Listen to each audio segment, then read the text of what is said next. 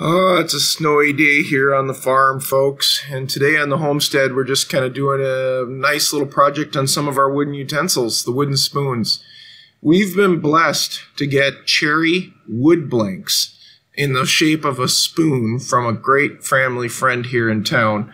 For Christmas, he gave us a bunch of wooden spoon blanks because my family really likes working with wooden spoons. And these blanks are handmade by him. So now we've got the work to make them into what we want. So the first thing we're going to do is kind of take a pencil and mark out the spoon part. So this is nice cherry wood. It's literally like 20 degrees outside and snowing like a foot, whatever. Not a problem. We're going to spend the day in the shop today, and we're going to mark out the area that we're going to make this spoon into. Off this blank, we've got, I think he gave us 4 or 5 of these blanks, so we can make a whole set of these wooden spoons. They've got so much more strength than the typical wooden spoons that you can buy that are cheap fur junk in the stores.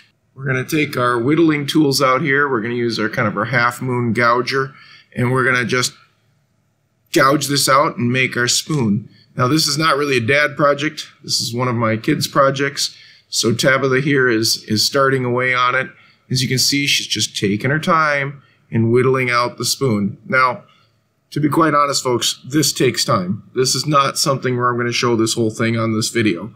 I mean, she's at this literally for several hours getting this the way she wants. So I'm just going to show you, some time here, maybe, 30 seconds of it, not too long, so that you can kind of appreciate all the work that goes into this. Now, certainly you could do this with a drill press. You could do this with a grinding bit. Certainly could do this with a Dremel or a Dremel stylo. You could do it with any of those kind of tools. Once you're done and you've sanded it, we started with 60 grit, then went to 100 grit, and then went to 120 grit. Tabitha got it looking really nice. Now, this is not going to be one of our deepest spoons, but we're going to take some beeswax and some avocado oil. We're going to put these together, and we're going to commit this spoon to it. This, like I said, is just beautiful right now. She's done a really nice job of sanding this, taking down all the edges, getting rid of any flaking on the wood and stuff like that. So now, off to just kind of double boil this. So I've got a couple tablespoons of avocado oil in here on the stove.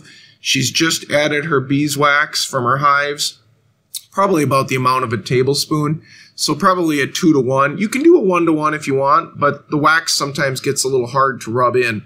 And by the way, you could certainly use mineral oil. I just don't trust petroleum jelly products in my food. And you can use other oils too. And you don't need to use beeswax. If you commit to beeswax, again, you're kind of committed to the beeswax oil. So, I guess that's a preference.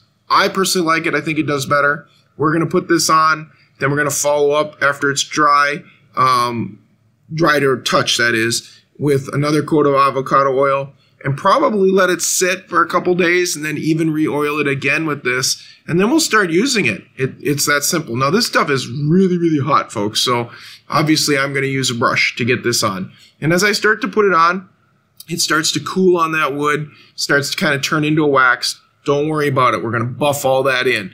So at the beginning, like I said, just get it kind of heavily on there. Don't worry about the little nitty-gritty details of it. This is kind of like seasoning a cast iron pan, You get that cast iron, you take that, pig lard or bacon fat, whatever you want to use, and start seasoning that pan again and again and again, and get that oil literally into that metal. That's kind of what we're doing here. We're taking this really hot avocado mixed with beeswax, putting it on the wood, letting it kind of absorb in. Then we're going to rub it in really good. Then we're going to hit it with some more avocado, let it dry, let the air do its job a little bit, and then we'll hit it with some more avocado oil. Then we'll start using it. And about a week into using it, just do a quick rub down with some oil. And then probably every couple months, another rub down with oil. And you'll have a beautiful spoon. Now, what's neat about these spoons made by our neighbors, Charlie just does a good job. He really gives us a decent handle. You go to the store, you're picking up something that's like, a 1/4 of an inch thick handle, round furred, wooden spoon for a couple bucks. That's not the case when you get a nice blank like this. This thing's like an inch wide at the top, nice half moon to fit your hand. You can make a nice depression in the center of it, or you can make a shallow depression depending upon what you want. And these things, they hold up fantastic for years, literally for years if you take care of them. They are just really nice pieces to have. The harder woods, like the cherries and the oak, are absolutely fantastic. They just take a little work because they're harder to soak up that material and be nice. Our wooden spoons, we kind of hand wash. I know some people throw them in the dishwasher, but I find there's more cracking if we throw them in the dishwasher. So it's one of those things where I would highly recommend that, just, take some gentle, regular dishwasher cleaning by hand on these things. They're not the kind of thing that needs to get beat up by all the temps and hydration of the dishwasher, if you know what I mean. So now Tabitha's taken back over. She's just got a dry paper towel here. I've put this kind of hot stuff on. It's cool enough to the touch, as you see. She can touch it, and she is just working it in, just rubbing it in. That's all we're going to do here for a few minutes, and it's going to go really, really quite nicely. By the time she gets this thing all rubbed in, it'll look great. I mean, it'll start picking up a nice color, and certainly it'll darken.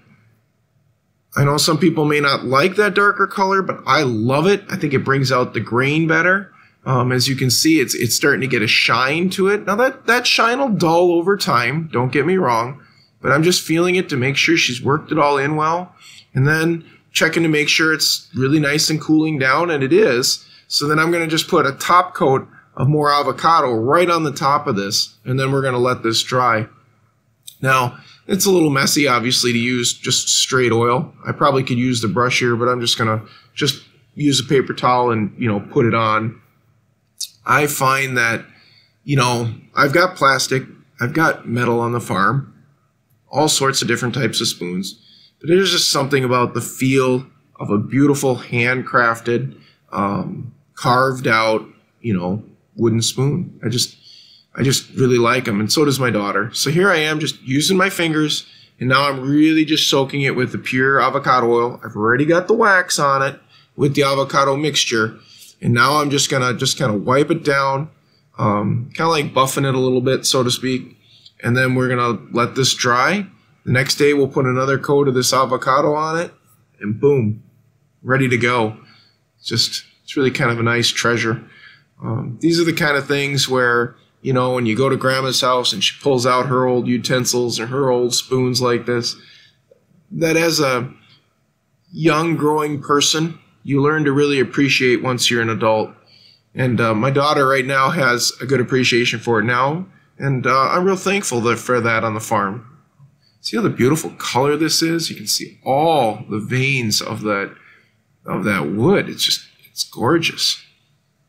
I think that's just is the way to do it. So again, let this dry for at least a day. Put another coat of oil on it. It's good to start using it, folks.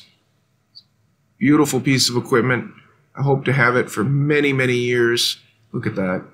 Is that not pretty or what? That is a gorgeous piece of spoon wood. It's nice and sturdy, it's thick, it's durable. I'm real appreciative that Charlie gave me these blanks. I love seeing my daughters work on them and turn them into things that are family usable. So let's get this put away. Just going to let this dry out here. But this is the completed product. Like I said, we'll put one more coat of oil on it and we'll start using it. If you truly treasure wooden spoons, folks, give this project a try. Thanks for watching. Please like, subscribe, and follow us on our different channels. We really appreciate it. Thank you, folks.